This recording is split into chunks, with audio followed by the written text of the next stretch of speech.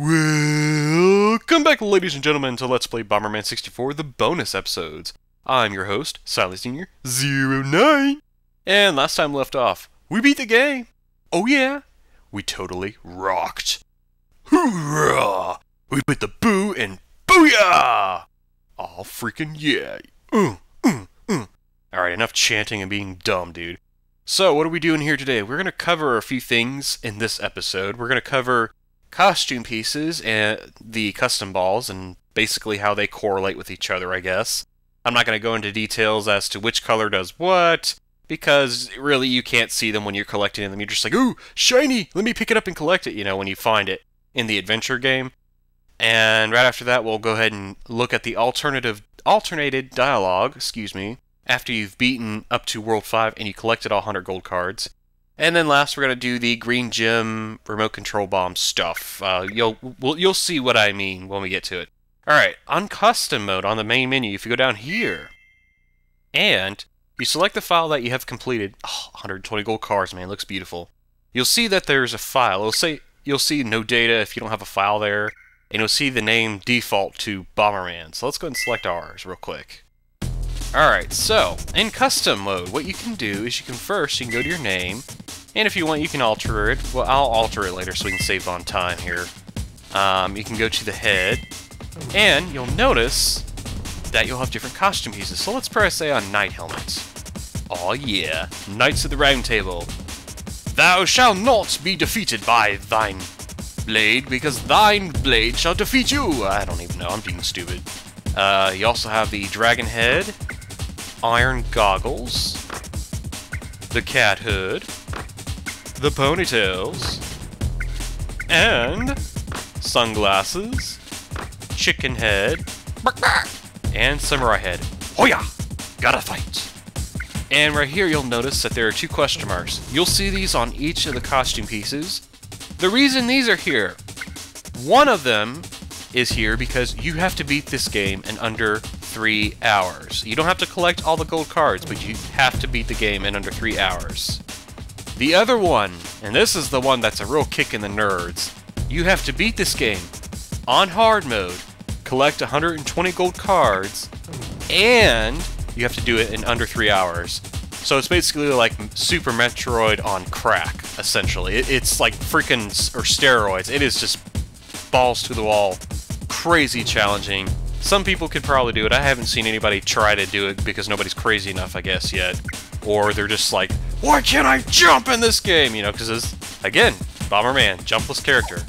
So, now that you know that that's what those are, oh, and the pieces, the costume pieces those are, I'm not really going to talk about them, but one of them is basically all gold, all the gold pieces, and the other one is just like some other goofy costume. Like I said, it's pretty silly.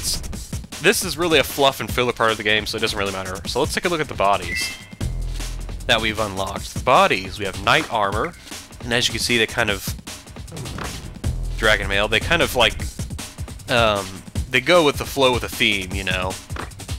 I mean, you can mix and match all you want. You got iron armor here, cat suit, the dress, fabulous. Almost looks like Princess Peach, kind of, sort of, without the bow in the back. Duck float, nice. The rocket horse, and the shogun kimono. Yeah, that's what we would look like, probably. You can also remove the items if you want to. I'm just going to leave it like that. Arms, or I'm going to remove it, I mean, leave it like that. Hello, if you're going to leave it like that, you don't remove the clothing, man. You're going to leave them naked. Arms, you basically, this is where you have, like, things on the gloves and stuff. You have, like, knight's sword and shield, dragon gloves, iron knuckles, cat paws, slash claws. These are my favorite, actually. I like those. Those are pretty cool. Drill arms, chicken wings, and fans, like you're a kimono girl or something, or somebody who fights with a fan. Again, more extra stuff. It's the same material. You can't do it unless you do some really incredibly challenging stuff that is based on how fast it takes you to beat this game, or how long it takes you to beat this game. And then, of course, you have leg pieces, knight shoes, dragon spikes, iron sneakers. Looks like, makes him look like a stone guy almost. Cat paws, high tops, duck feet, bubby socks. That one looks weird. And high heels.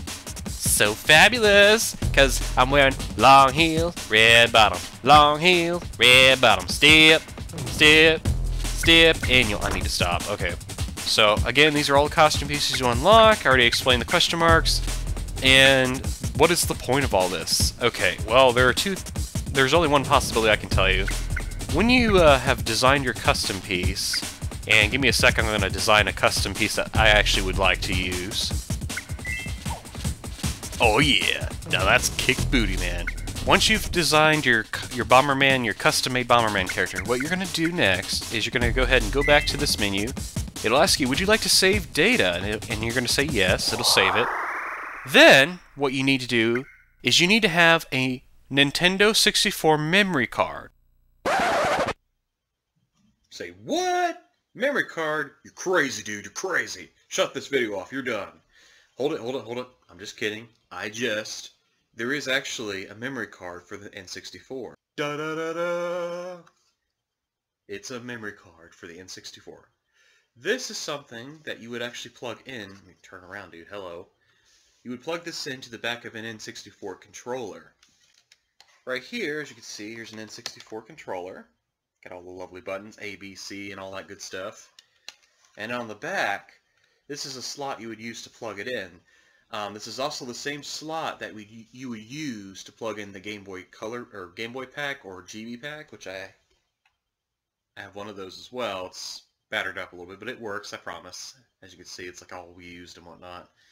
And basically, you would use this for games like Pokemon Stadium 2, Mario Golf, and Mario Tennis. And then, of course, what you would do with this is you would plug it into the back. But anyway, we're not here to talk about that because we're not playing Pokemon Stadium or anything like that. We're here, turn around, dude, for the memory card. And I had it upside down again. Here we go. So, yeah, that's what it looks like. And then what you do is you take the memory card and you plug it into the back of the N64 controller. Hopefully I'm plugging it in right. Yeah, there you go. Make sure the memory card is going in like this. Plug it in so you hear a click. And you may have to actually redo this a few times because, by redoing a few times, I mean sometimes you may have to take this out like you're taking a cartridge out of the N64 and blow on it. The way you do that is there's actually a lever right here. Right there. Let me go ahead and zoom it in here. Come on now, zoom in. There you go. You would pull that button in, and then it would be able to slide right out. And you would do that, plug it in. Don't worry if you're doing this, you know, with some old material, some old like N64 accessories, whatever.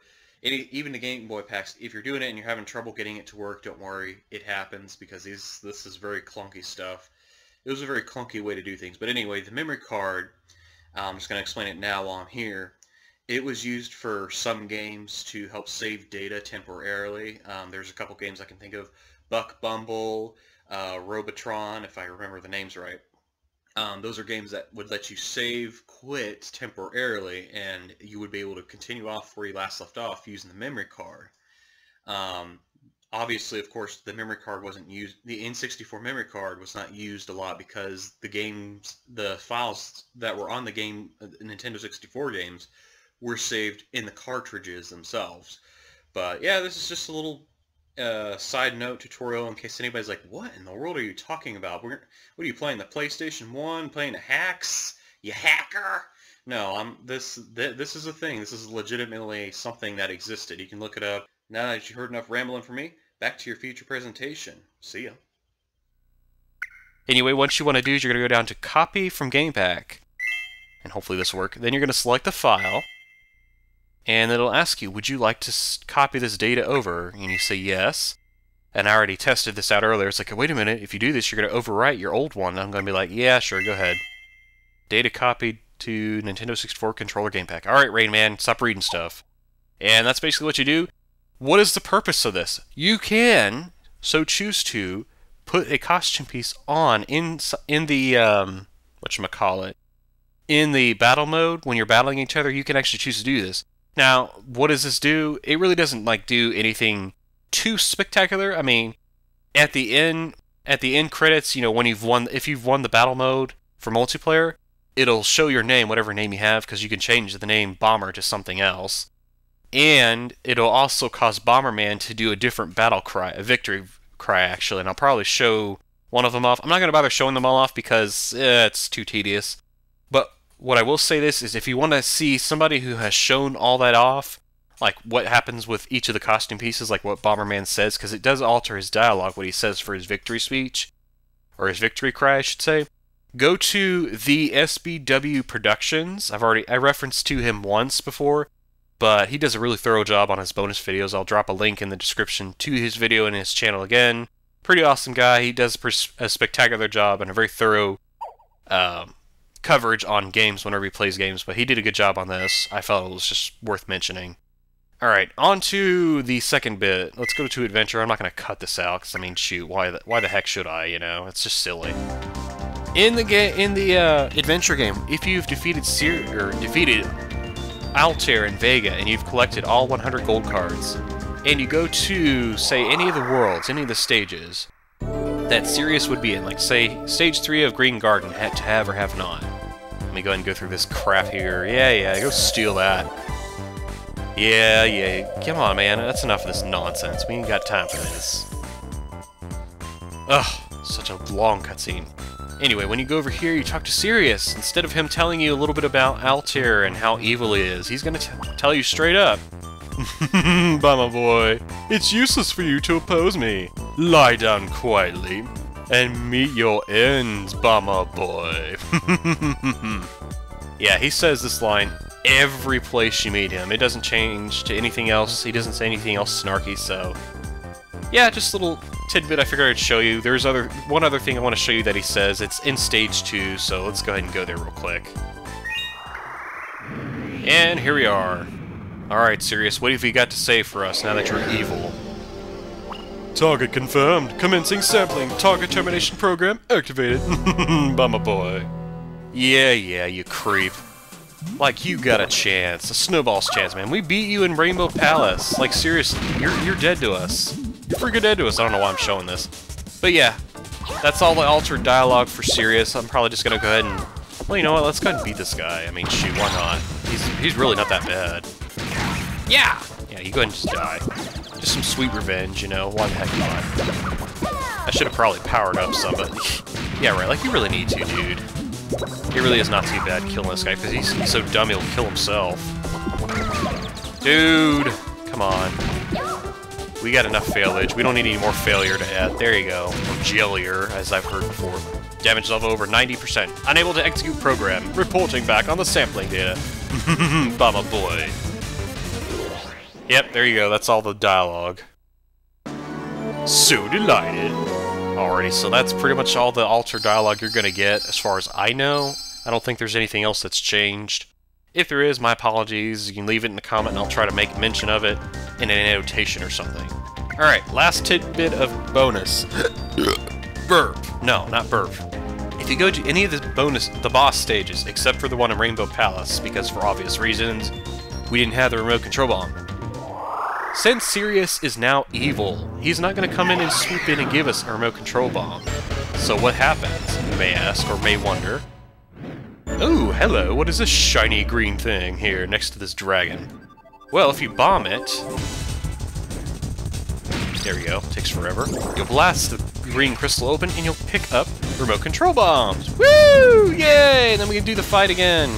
Yeah, no, I'm not totally going to do that, but yeah, just a little tidbit that happens right after you beat the game up to a certain point and collect all 100 gold cards. Alright, y'all, that's pretty much all that's all I'm gonna do for this bonus episode. In the next bonus episodes, I'm gonna cover multiplayer mode, or battle mode, I guess that's what it's called, and I'll cover one other little tidbit just for poops and giggles, okay? So, thank you for watching, love y'all bunches, don't let your tail slap, and peace out, y'all, check it.